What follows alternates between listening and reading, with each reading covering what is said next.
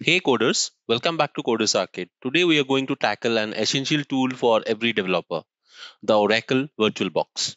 We will guide you through the process of downloading and installing VirtualBox on your Windows machine. I am using Windows 11. Okay, this is the first step in unlocking a world of virtual possibilities for your coding adventures. So, without any more ado, let's do one thing. Let's dive in.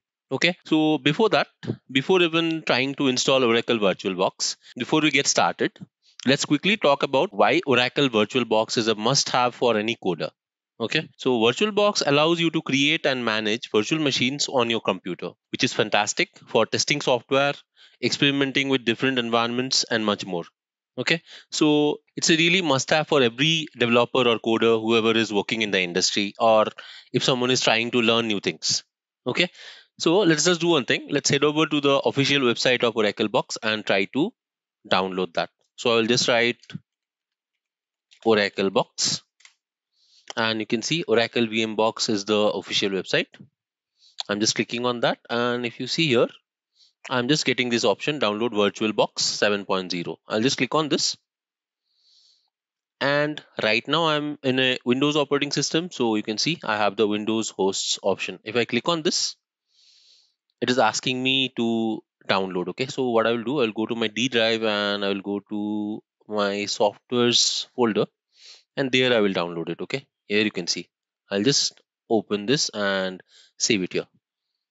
Okay, so if you see, it has been downloaded. Let me just go there, and here, this is the one. Okay, now we have the installer or the executable file. I'll just double click on this, and I'm getting this prompt, so I'll click on yes, and let me minimize this. And guys, it is a very easy installation. You don't have to worry about anything. Just follow the steps that I'm showing here. Just click on next, and if you want to change the destination where it will be saved, you can just click on browse and do it. Otherwise, I'm not going to change it. Let it be C drive program files Oracle VirtualBox.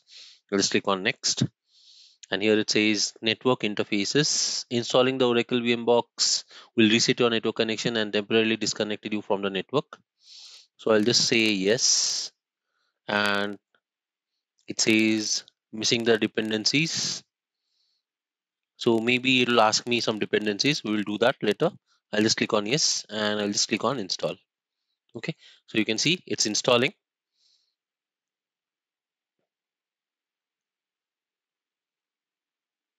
So you can see I have got a desktop icon as well here. Okay, it might take some time. You can see it says start Oracle VirtualBox after installation. So guys, we have successfully installed it, and I'll click on finish. And you can see the UI earlier was a little bit different. Now it is a little different. See, I'm maximizing it and making it full screen.